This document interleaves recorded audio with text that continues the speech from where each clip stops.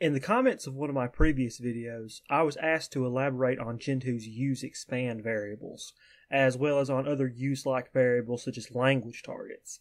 In this video, I'm going to attempt to give a brief overview and explanation of these topics. To begin with a definition, use-expand refers to a list of variables that can be set independently, but that in practice are expanded, that is, added to your list of total use flags on your system.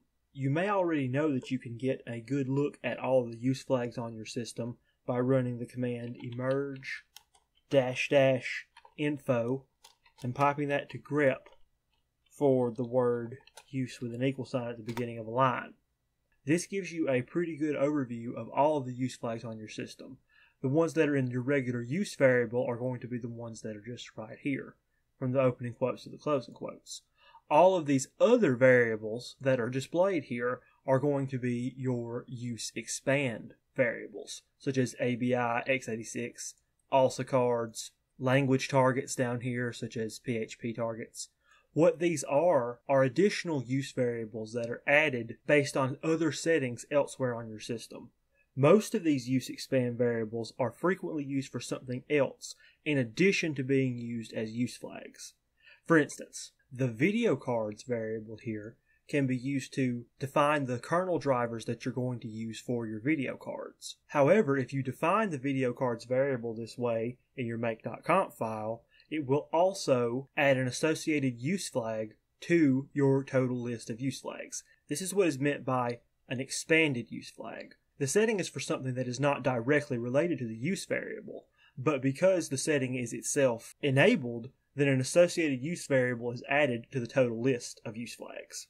All use-expand flags are like this. They are contextually different from regular use flags because they don't just represent the concepts that regular use flags do, but also some additional information. Nonetheless, they still are expanded into use flags as well, meaning that setting one of the use-expand flags is equivalent to setting any other use flag as far as installing packages is concerned. You set your own use-expand variables in the etc portage directory in your make.conf file. Certain variables that you set in this file will be expanded into use flags, such as input devices here, or video cards here. If you want to enable or disable use-expand flags yourself, you'll do them in this file. However, use-expand variables are defined in terms of what they actually do in a different file. That particular file is located in the user portage profiles base directory and is called make.defaults. This is a very large file that contains the profile defaults for portage. All of the use-expand flags are defined here. There are lots of comments here that give extra information about the settings and flags that are located here, and you can use those comments and the contextual information that the flags themselves have to figure out what the flags actually mean and are for. Of particular note to us is the actual use-expand variable located here near the beginning of the file. This variable is a space-delimited list of environment variable names. Every one of the environment variables listed here will be used to augment the total list of use flags. This is a complete list of all the variables that will be extended into use flags. For instance, you can see listed here in the total list of use-expand flags the environment variables elibc and kernel. Now if we actually go down in the document here, we can see that elibc and kernel are both default environment variables that are set elsewhere here in this file. These are settings that will affect other things on your system, but they are expanded also into use flags thanks to their inclusion in the use-expand variable. Both glibc and Linux have an associated use flag that is applied when needed, and that is activated, that is enabled like any other use flag, by its inclusion in use-expand. Another good example of this sort of expandable variable are the language targets, such as Ruby targets here. These are also variables that are defined elsewhere in this file and consist of a list of default versions of the Ruby language in this case that are installed on the system. Speaking about language targets actually affords me a good transition into my next subject, the language target variables themselves on Gentoo.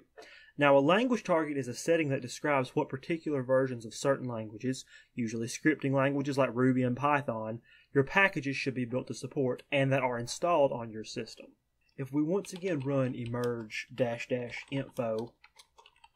and grep for use equals, we can see that there are several environment variables in our use expand variables that are called targets, such as Ruby24 for Ruby targets, PHP 7-2 for PHP targets, and both Python 2.7 and Python 3.6 for Python targets.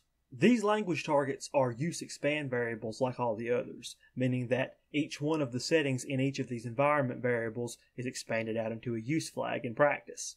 However, it's important to note that language targets on Gentoo are kind of like mini profiles in and of themselves. Portage is set at any given time to use certain versions of these languages for the packages that it installs, and you can actually change which versions that you want your packages to be installed to support. To demonstrate, we can actually use the eSelect tool to view and edit our associated language targets. For instance, if we run eSelect Python show, we can see that the current version of Python that we are compiling packages to support is Python 3.6. Now that makes sense because Python 3.6 is among our Python targets, and it is the setting for Python single target. That means that it is one of the two versions of Python that is installed here on this system, but it is the one that we have specifically selected to compile packages for in the Python single target variable. Using eSelect, we can also get a list of all of the Python versions that are installed on the system by running eSelect Python list. We can do the same thing with other variables, such as eSelect Ruby list, which will show that we have only one version of Ruby, Ruby24. We can also use eSelect to actually set which version of these programming languages we want to compile our packages for by running sudo to give it root permissions, eSelect, and then the name of the language that we want to change, for instance Python, and then set, followed by the number of the language profile that we want to use. By number, I mean the number that eSelect itself assigns the versions of these languages in its list output. For instance, for Python, we have Python 3.6, which is number 1, and Python 2.7, which is number 2. So if we say sudo eSelect Python set 2, and then run eSelect Python show once again, you'll see that we are now running Python 2.7. We have changed Python language targets, meaning that from now on, any packages that we install that have Python support will have a use expand flag enabled that will cause them to compile for Python 2.7, rather than Python 3.6, which we were using before. And that about does it for this video on use expand variables and language targets. Hopefully this was pretty informative. I'd like to thank Marcin Oleksiak, hopefully I pronounced that right, who made the original comment on my use flag video asking me to make a video on this subject. Thank you all for watching. Hopefully this was helpful to you, and we'll see you next time.